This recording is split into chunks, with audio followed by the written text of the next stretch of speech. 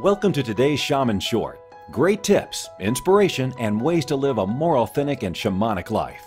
Join Dakota Walker from Gaia Wisdom School as she treks across the globe, bringing you these bite-sized pieces of wisdom for you to deepen your path back home to your soul. And now, from somewhere in the world, here's Dakota.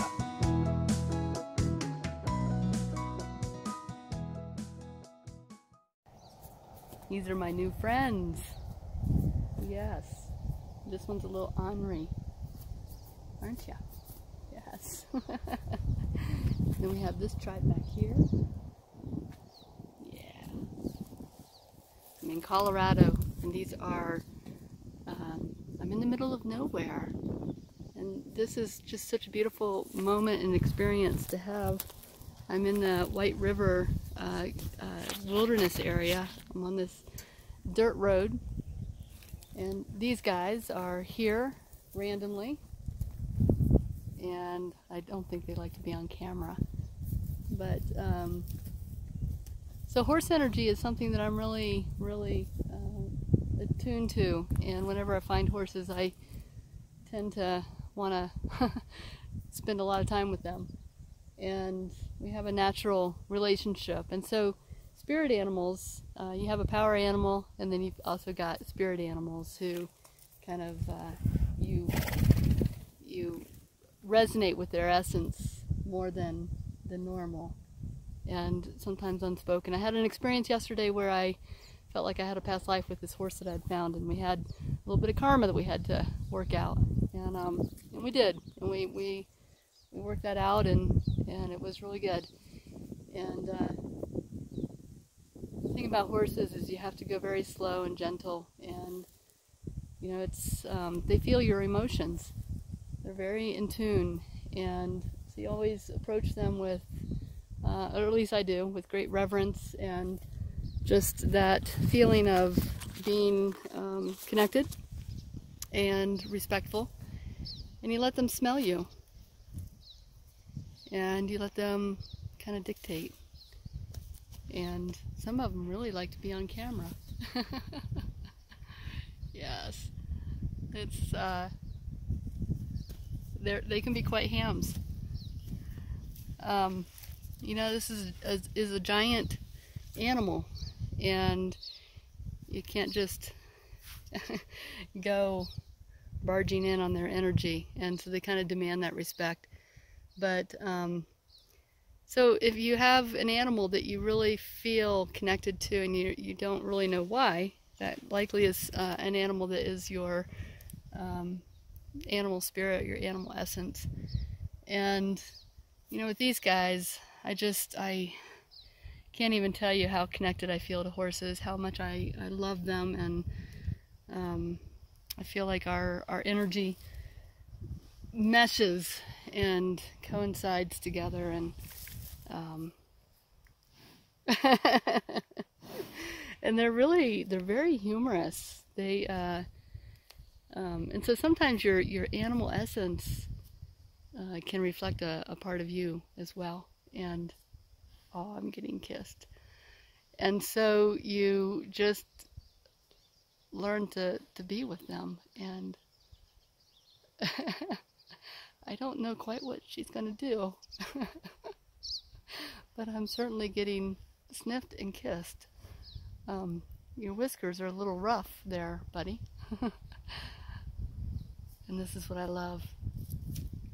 Just to feel that connection, to feel that kinship with them.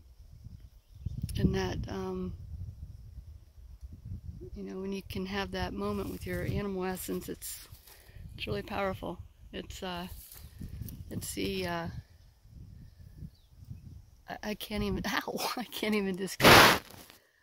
And so I just wanted to share that with you, and this moment actually with you, that, you know, and just being able to get connected and find those parts of you that are in everything around you, animals, trees, plants. Here comes my other buddy. I'll wait and introduce you to my other buddy. One of them I just about put to sleep. They seem, you know, when you're really connected to an animal, you can really feel what they're feeling, and vice versa. They feel you too. And these guys, for some reason, they feel really sad to me. And I don't know if it's because, I mean, literally, I'm in the middle of nowhere. And come here, buddy. Let's introduce you. Yeah, this is Stallion. He's the one that chases off the other ones. Come here, buddy. But they all look very sleepy and very something. I'm just not sure what it is. But, and they have a lot of scars on them, a lot of burrs, and they've been through some stuff. So, anyway, in Colorado here, I guess there's a lot of wild horses. These guys are not wild, but they're probably riding horses that I don't know, maybe have retired. I'm not sure, but yeah, there's a lot of wild horses, and that's always my goal, is to try to win them over also. So anyway, here's this little guy. We got some more back there. They are beautiful, beautiful creatures, and I think I'm going to stay here and commune with them just a little bit longer before I head on my way. And so I wish you guys well. Find your spirit animal essence, and bring it into your life in some way, and really get connected to that energy, and see how they reflect you and how you are reflected within them. And I guarantee you that you'll forge a relationship that is very powerful and very unique.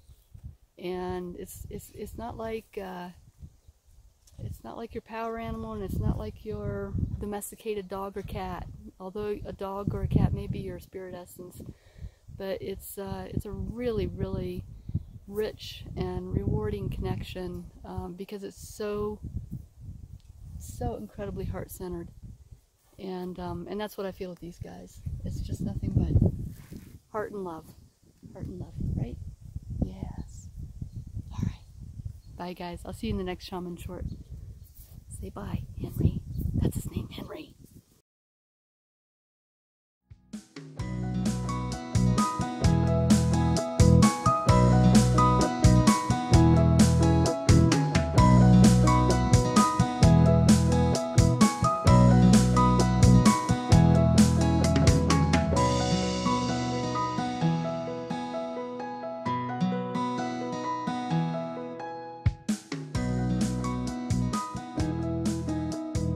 You've reached the end of another episode of the Shaman Shorts.